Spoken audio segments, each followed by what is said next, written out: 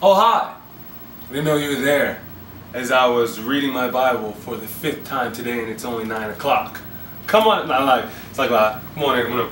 Yo, what's going on? This is Humble Tip. This is something new that I'm starting. I'm going to be, you know what I'm saying, just kind of videotaping some of my shows and letting you guys in and having a blast with y'all, man. So this is the first joint, and we just chilling right now. Right now, I'm in the middle of like a little northeast type of little swing. I'm not gonna call it a tour, because tour you got things lined up. There's a bunch of them. Everybody say they on tour. I'm not on tour, just taking some spot dates though.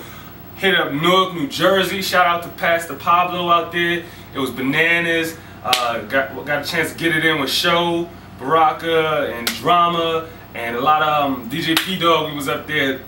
Wado was up there. We was all hanging out in the hotel. Them youngins was having a conversation about. They was having conversations like it was a halo, dog. That joint was over my head. Youngins was talking about Constantinople and Aristotle and Constantine and quarantine and tangerines and all that crazy stuff, man. But it was great fellowship though, real rap. It was great fellowship. I just ain't have a clue what they was talking about. And I was trying to front like I did. I was like, word, eternity past, word. I was like, eternity past, eternity present, eternity future. I don't know, I'm hungry and I'm tired. I'm ready to go to sleep, y'all. Can we talk about the Redskins or something like that? So Newark was banging. Yes, then we went out to, where was we at? I was in, I think I was in, Brooklyn. Brooklyn. I was in Brooklyn for Higher Calling. That joint was bananas.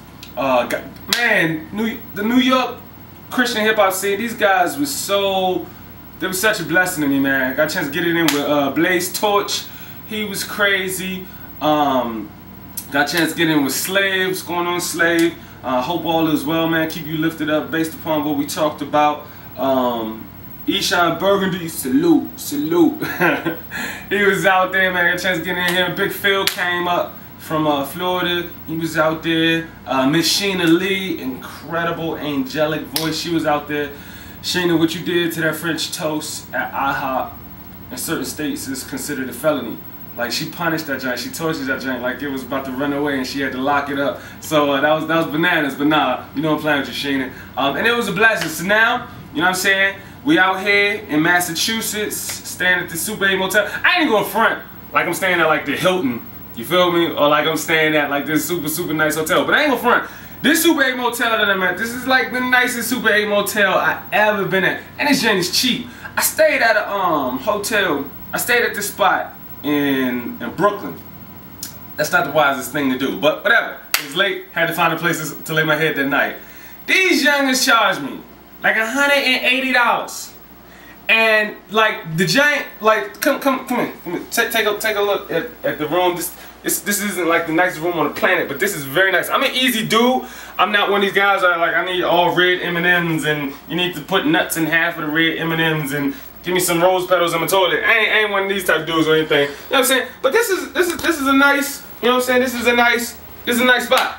So this joint was cheap, and I like cheap because I just got done with college and Sally Mae is on my behind. So this joint is beautiful, nicest Super 8 Motel I ever stayed in. The joint in New York, youngins charged me like $180. The room was literally 3 sides. I put like this. I got into the hotel. I got into the room. They didn't have a bed in the room. They just put a pillow on the toilet. It was like, yo, that's your bathroom, that's your living room, and you're gonna sleep there as well. It's like, no, it wasn't that bad, but you know, it wasn't the greatest. But thank God for giving me a place to even lay my head, because I could have just slept in a van like I have done before. So, you know what I'm saying? We headed up to Soul Fest. I'm part of a hip hop lineup up there. It's gonna be me, Flame, John Rubin. Definitely looking forward to seeing Flame's giant. But I ain't gonna front, I'm really looking forward to seeing John Rubin's set, because I've heard his music, but I've never seen him do a live set. And like, I'm super curious to know like, what is John Rubin gonna do? Also, Skillet is gonna be there, so I'm really looking forward to seeing that set. Another group called Red is gonna be there, I believe. So it's gonna be a blast, man. Ministry is going well. What am I reading in my word? I ain't want to be like one of those blogs where like I talk about like, the Bible like the entire type blog, because you know that's just not me keeping it 100 with y'all. I'm just a regular dude who love Jesus. But in my word, I'm going through 1 Kings, and you know what I'm saying, I just finished reading about I'm reading on Ahab, King Ahab, and his wife Jezebel, and how they just had somebody murked for a piece of land. Like, these youngins killing youngins over real estate for real. Just like now. And so, this youngin just killed somebody over a garden. Like, he wanted to, hold on, let me see. Youngin, Naboth, or Naboth, I don't know how to pronounce the youngin name, but youngin Ahab wanted this youngin's garden. He made, I don't know, he might have had some grapes or some vegetables or some tomatoes, or he might have been like, man, I like how green this grass is. It looked just like AstroTurf. I don't know what the brother saw in the man's garden that he wanted. However, Naboth was like, nah, you ain't getting my garden. The youngin Ahab run back to his wife. You know, the youngin had like a little sissy attitude on something. He won't give me his garden, so I'm not gonna eat, and I'm just gonna lay in my bed. I'm not gonna eat bread.